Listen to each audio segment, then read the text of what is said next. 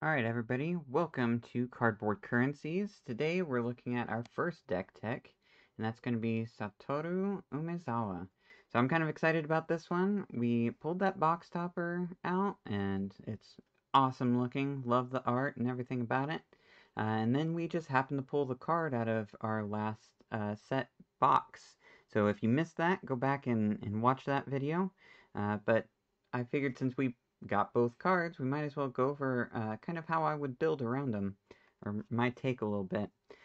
So I build decks around the 6 or 7 power mark, sometimes a little bit higher. Uh, my intent is never to do CEDH or anything like that. So for my take, that's kind of the direction I always go. But I also kind of like to keep things a little bit budget.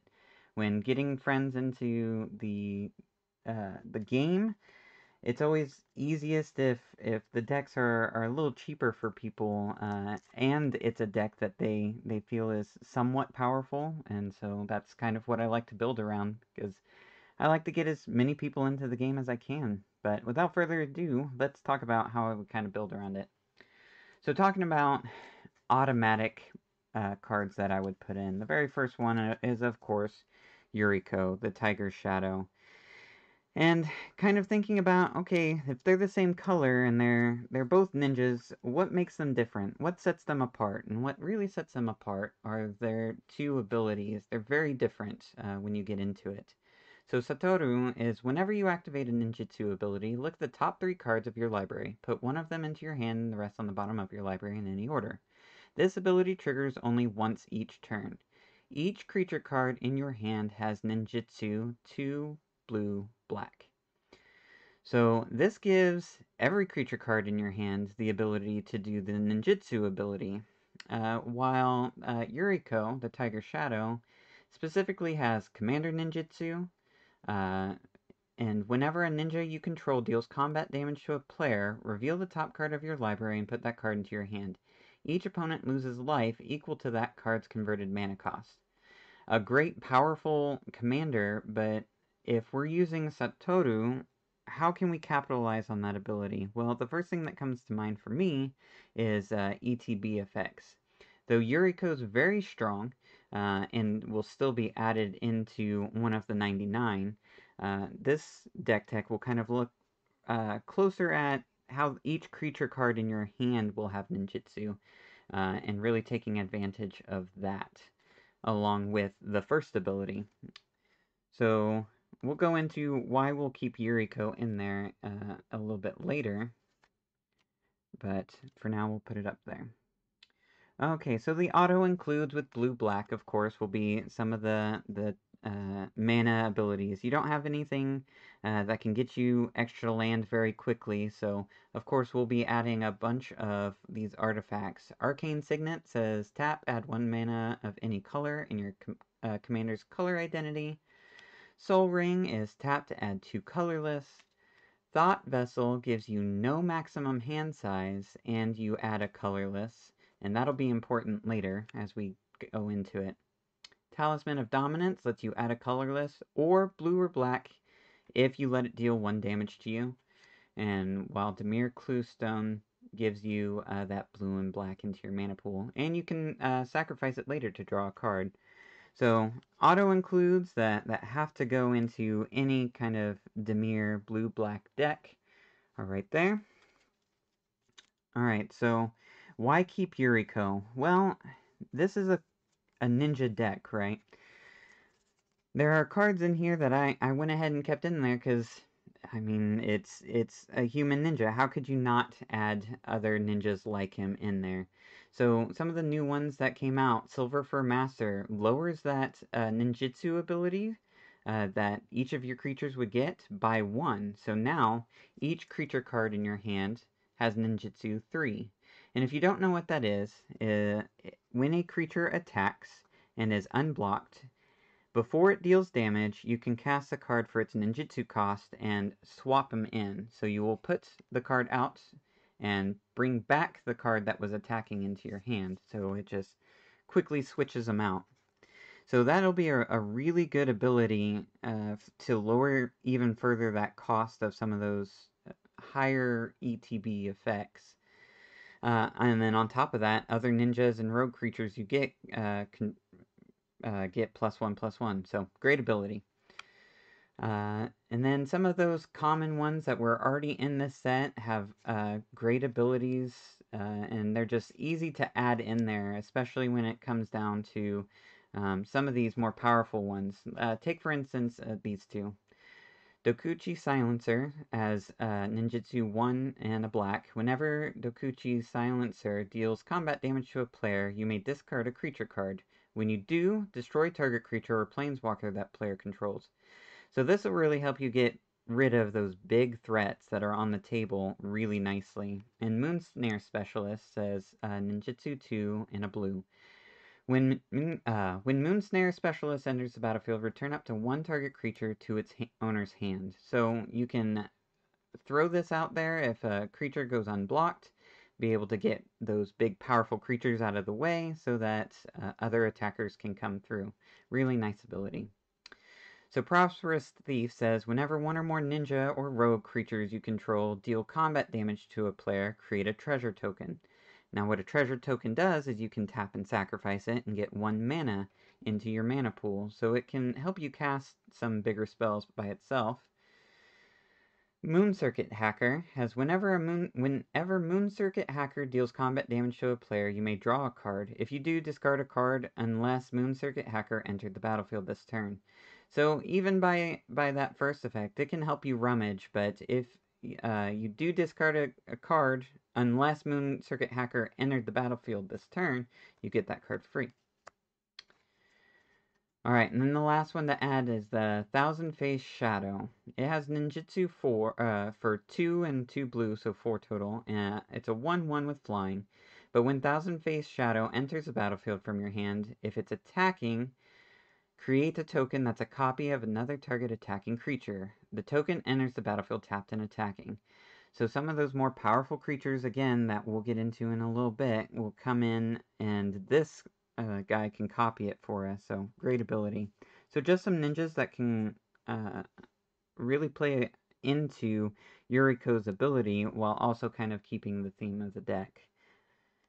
So we talked a lot about some of the creatures that as long as the creatures are unblocked and they're about to deal some damage, they can get subbed out. But what does that really look like?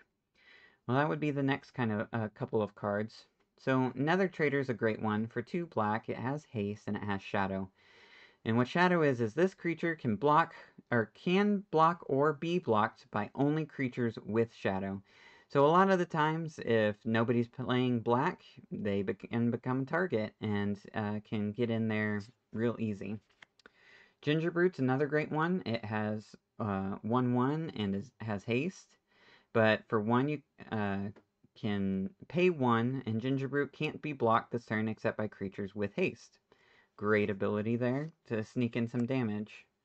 Grayscaled Gariel has another ability called Island Walk, that as long as a person controls an island, this creature can attack unhindered. So another sneaky little guy.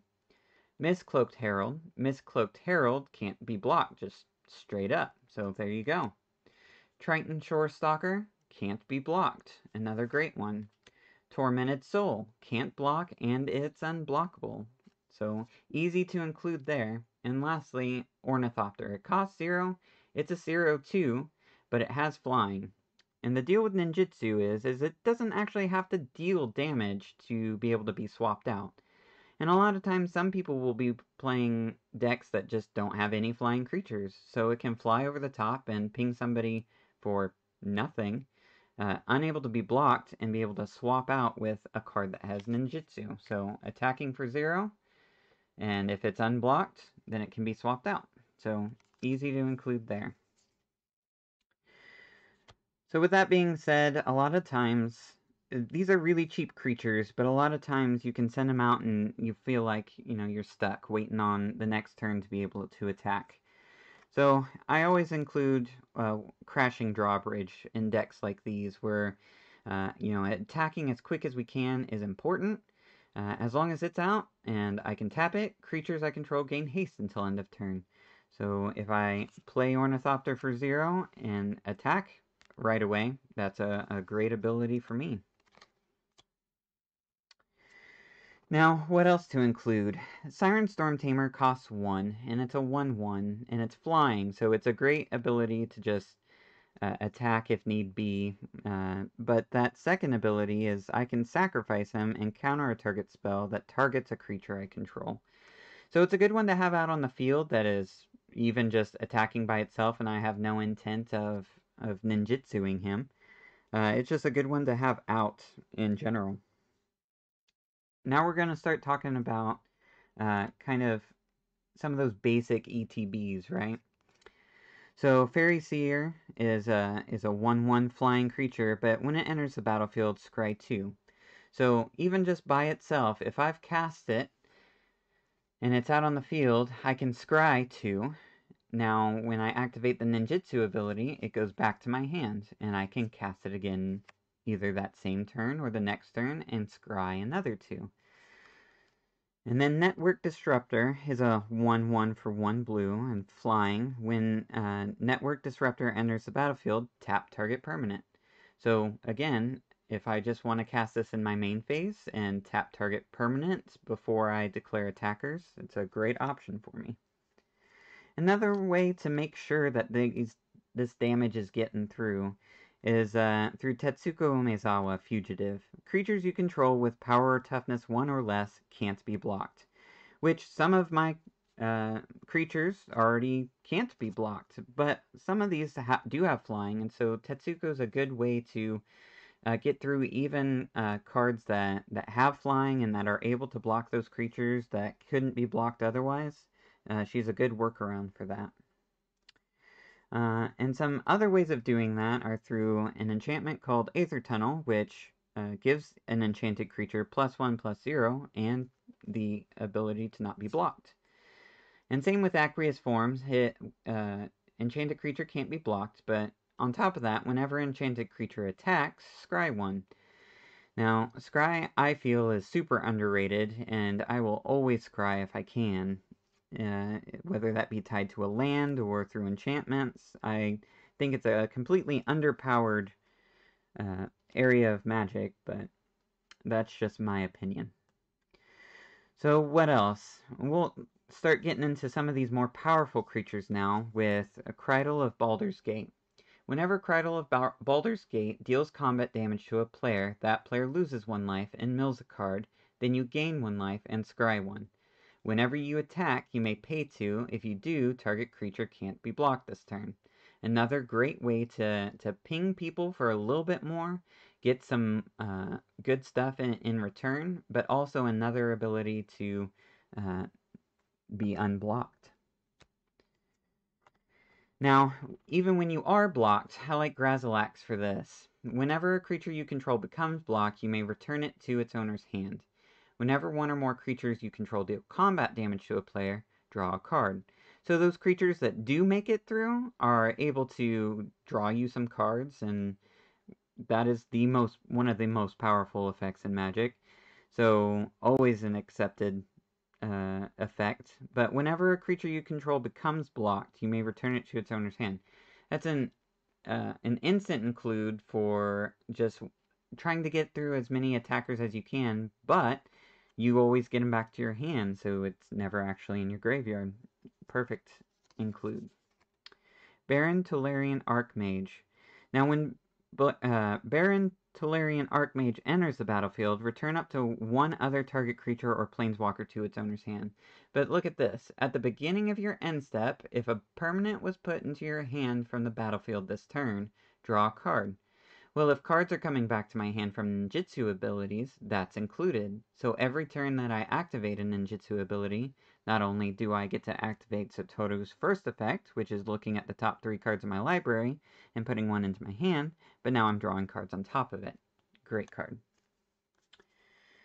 Alright, so ETB effects. That's what this deck really wants to get into, those powerful creatures, and that's where this kind of starts off. And one of those really good ones, in my opinion, is Pursued Whale. This is a really cheap card, relatively cheap card, and but it's very expensive to be able to play, right? A lot of mana there, 5 and 2 blue for an 8/8. But when Pursued Whale enters the battlefield, each opponent creates a 1/1 red pirate creature token with this creature can't block, and creatures you control attack each combat if able. Spells your opponents cast that target Pursued Whales cost 3 more to cast. So this is a great card because technically I will never pay that 7 mana cost. Satoru's ability makes it to where I only pay 4 for an 8/8 that gives my opponents 1/1 red pirates that make their creatures attack, making my creatures able to sneak in for damage. So that's a great card for 4. The next one is 5 and 2 blue. Again, a payment I wouldn't pay. But it's a 5/6 flying, and whenever it enters the battlefield, reveal the top 5 cards of your library. An opponent separates those cards into 2 piles. Put one pile into your hand and the other into your graveyard. This is a great card to either make friends or make enemies at the table. If you choose the right person, you might get the greatest cards. If not, maybe they'll be spiteful and hate out the rest of the table, or what have you, but you might just end up with 5 cards in your hand. Now, Scourge of Fleets. When Scourge of Fleets enters the battlefield, return each creature your opponent controls with toughness X or less to its owner's hand, where X is the number of islands you control. Depending on how many lands you have and what you put in your deck, this can be a great card. I plan on putting a bunch of islands in the deck, so playing this for 4 to get a 6/6 and then return creatures with lower toughness to how many islands I have is an easy include there. And of course, the one time that I think Meteor Golem is effective here is in Satoru. Because for 7 mana, I would not pay for this effect, but for 4, I will every day. When Meteor Golem enters the battlefield, destroy target non-land permanent an opponent controls. So technically with this, I can destroy the biggest creature, but a maybe not so apparent effect is that the next turn I attack with this, I can put it back into my hand if it's not blocked. So potentially, I have the ability to keep spamming this out turn after turn, pinging down the most powerful creatures. So that's a great one to include. Now, out of my Reaper King deck, I've taken a couple of cards that I would include in here, and that's first Agent of Treachery. When Agent of Treachery enters the battlefield, gain control of target permanent. At the beginning of your end step, if you control 3 or more permanents you don't own, draw 3 cards. So you get card advantage, you get to steal stuff, I am game. Next is Peregrine Drake. Whenever it comes in, I get to untap up to 5 lands. So for 4 mana, I'd be able to untap 5. That gives me a mana advantage, and I will always take that. Now, the next card that I'm going to kind of cover is already hot for one of the other commander decks right now, but this one's called Intruder Alarm. This is out of my Fennex deck, and it might seem a little out of place here, but let me explain. Creatures do not untap during their controller's untap phase. Whenever any creature comes into play, untap all creatures. So when I activate this on my turn after I've declared attackers, after the enemy's declared blockers, and damage is going through, the ninjutsu effect comes into play.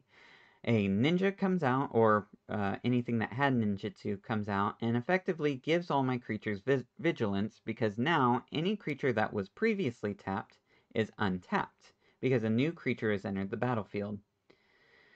Now, this is true for everybody else, too. All of the other people's at the tables, creatures, do not untap during their untap phase, which means that, effectively, as long as no new creatures come out, they are permanently tapped down. Now that won't happen because you keep putting new creatures out each turn, effectively untapping their creatures as well.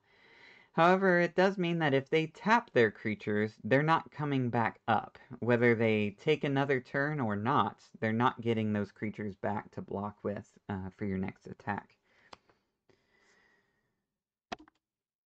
So another couple ETB effects here, right? Massacre Worm is an auto-include for me, along with Massacre Girl. When Massacre Worm enters the battlefield, creatures your opponents control get -2/-2 until end of turn. Whenever a creature an opponent controls dies, that player loses 2 life.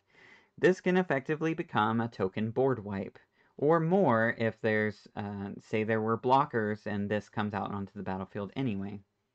Massacre Girl has Menace, which is a great effect to be able to avoid some blockers, but when Massacre Girl enters the battlefield, each other creature gets -1/-1 until end of turn. Whenever a creature dies this turn, each creature other than Massacre Girl gets -1/-1 until end of turn. Again, effectively turning it into a board wipe.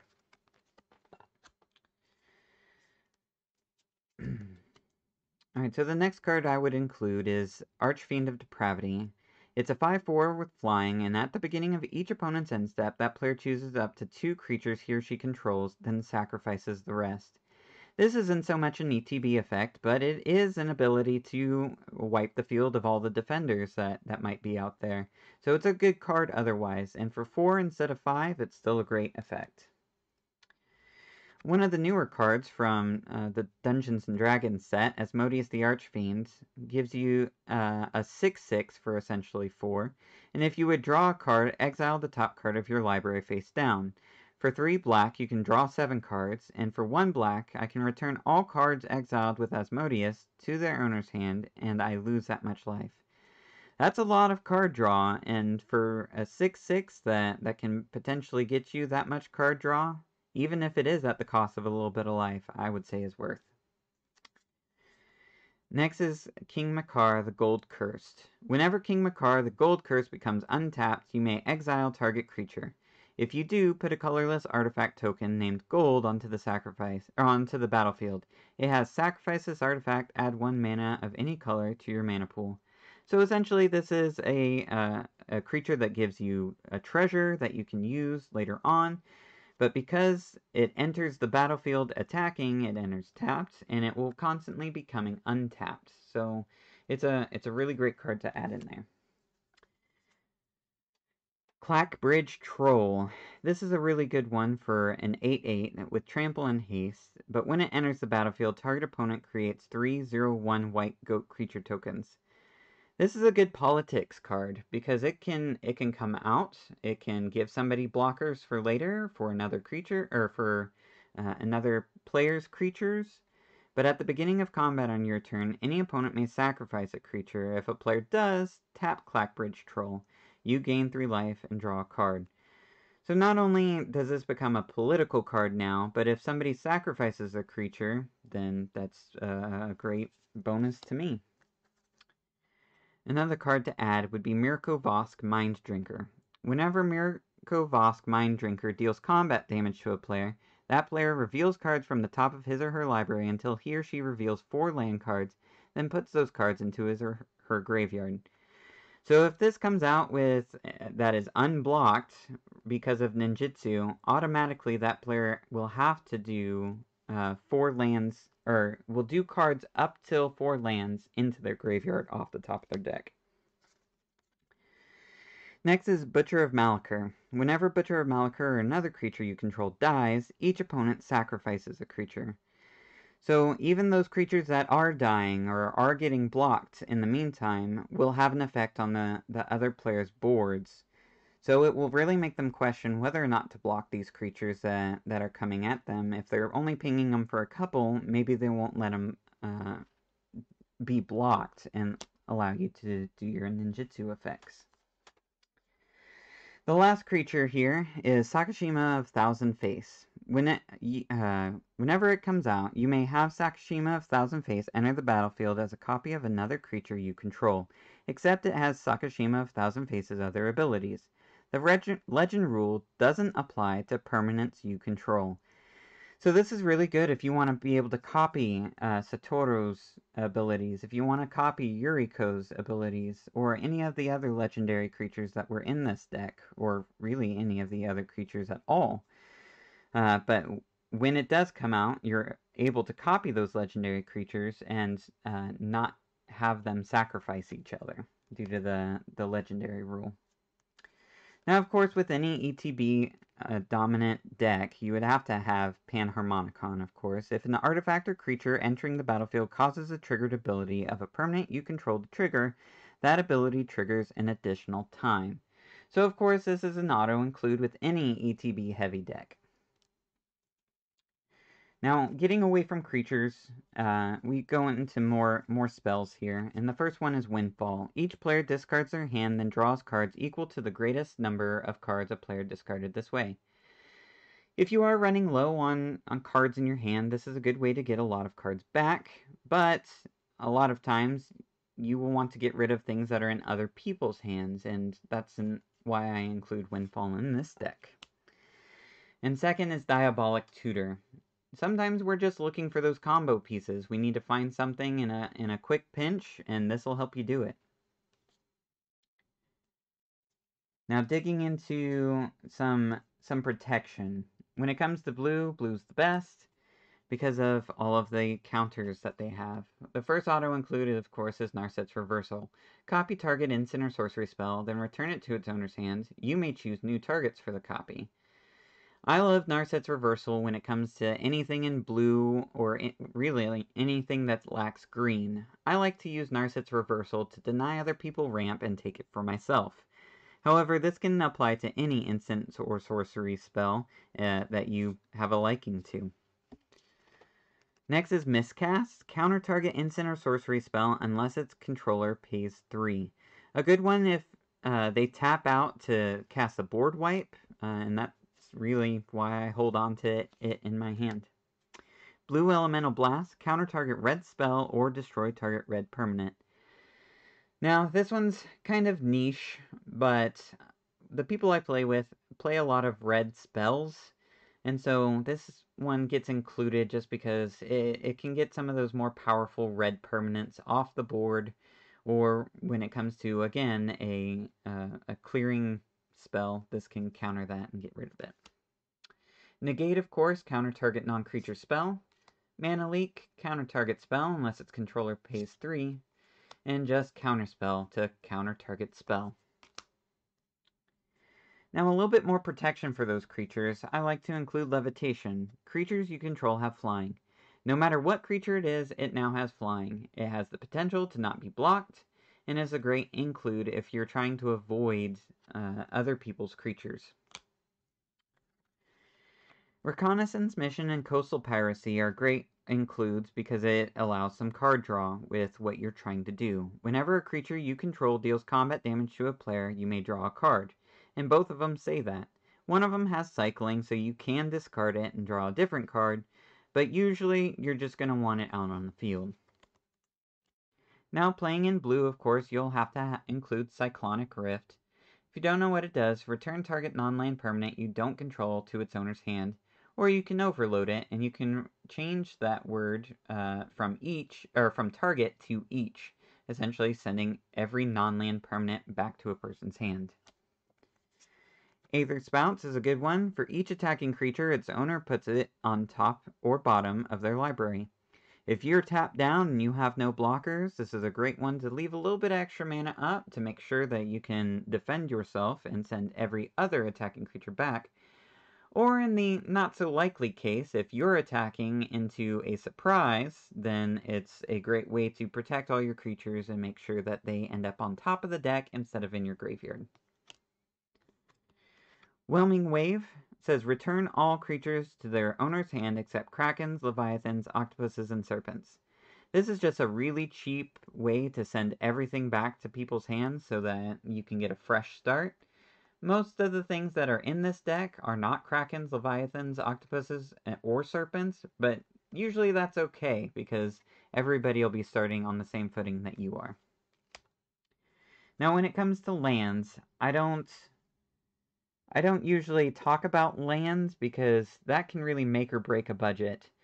You can spend a fortune on finding the right lands, but when it comes down to it, that's a preference of budget that will get out of the scope of what people really want to see. But there are a few that have to be included in this deck. And I feel one of those is Glasspool Mimic. You may have Glasspool Mimic enter the battlefield as a copy of a creature you control, except it's a shapeshifter rogue in addition to its other types. So a great way to copy stuff, but on the back end, it can just be a land if that's what needs to be. On top of that are these two, Rogue's Passage and Access Tunnel. Both of them tap for a colorless mana, but both of them also, if you pay 3 or 4, depending on which one is out, target creature with power 3 or less can't be blocked this turn, or with Rogue's Passage, target creature just can't be blocked this turn.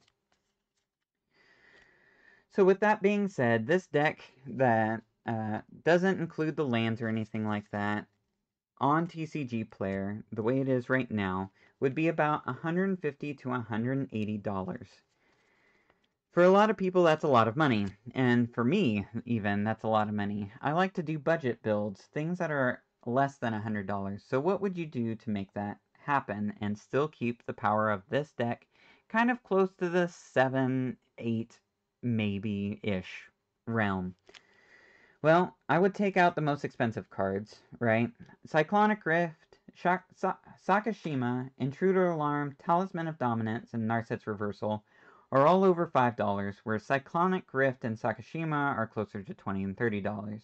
Those are easy ones to pull out because they're not exactly needed. They're desired, of course, but not exactly needed. Now, if we want to get that price point down to $80 or $95, would consider taking those 5 cards out and instead putting in a couple of different cards. So what I would put in are these 3 for the tech: Conspiracy, Arcane Adaptation, and Vanquisher's Banner. Now, Conspiracy and Arcane Adaptation do the same thing. All of your creatures that are in your hand share a creature type. What that creature type should be is Ninja, as that procs a lot of different cards on there, already in the deck, but then can also proc Vanquisher's Banner. Vanquisher's Banner says, when it enters in, choose a creature type. Creatures you control of the chosen type get +1/+1, and whenever you cast a creature spell of the chosen type, draw a card. Now mind that when it says, whenever you cast a creature spell of the chosen type, draw a card, your ninjutsu abilities are not going to be included. Your ninjutsu abilities technically don't allow you to cast a creature spell. It tells you to put a creature onto the battlefield, which then would not proc this ability. However, when you cast the creature card from your hand, which you most likely do as your commanders might get hated out, you are still able to draw a card, and in this deck it's draw heavy to begin with. So adding these 3 cards in there will give you a likelihood of being able to draw even more. And with a draw-heavy deck, of course, you need Labman. Lastly, of course, since we took out a counterspell, put in another one, and it can be really anything. I would say Reject is a pretty good one. Counter target creature or planeswalker spell unless its controller pays 3. If that spell is countered this way, exile it instead of putting it in its owner's graveyard. So, a pretty decent counterspell, but nonetheless, those are what I would add, and that would take it down to about an $80 to $95 budget instead of $150. This, of course, not including lands. So what else? What else would I put in there? Well, not a whole lot. I would sidebar a couple of cards. First off, of course, being Ink Eye's Servant of Oni. This one really should go in the deck anyway, just because it's a rat ninja, and it has a really good ability, but I'm not quite sure about its power level in this deck, or if it's really necessarily needed, so I would put it on to the side. Myr Battlesphere.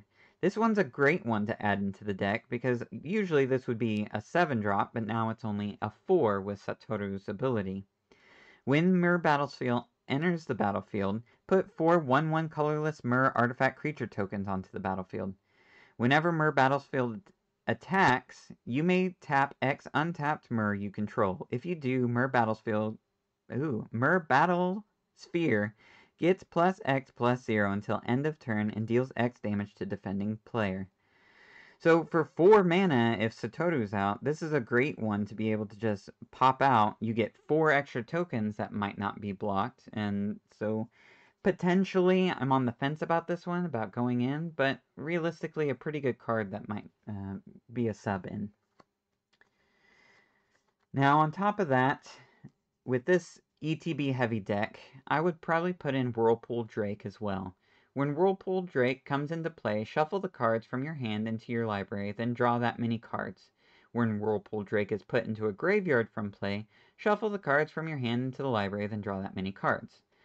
So really this allows you to kind of, if you have a dead hand, put it back into your deck as soon as you pull it out. When this goes unblocked, you get to do it again. If it does get blocked, it dies, and you get to do it anyway. So really a really good way of digging into your deck, but with all the card draw that's already in here, I'm not quite sure I need it. Lastly, a card I'm on the fence about is Barrin of Thassa. Whenever a creature you control deals combat damage to a player, you may draw a card. Creatures your opponent control attack this turn if able. So these are really good effects, but I'm not quite sure that it needs to go in here. It's a good one to include, and it might raise the power level of the deck a little bit, but I'm not sure if it's worth a card slot. Maybe if I decided that some of the ninjas that I first talked about weren't really worth it, this might go in one of their place. So that's kind of my thoughts on Satoru, and a deck that I would kind of build and play around with. This, of course, wouldn't be tuned. Again, it'd be around a power level 6 or 7, but that's what I like to operate in. So, let me know what you guys think about its effects. What cards would you include? If you have any suggestions, I would like to hear about them. Leave a comment, leave a like, or subscribe. And thanks for watching, y'all.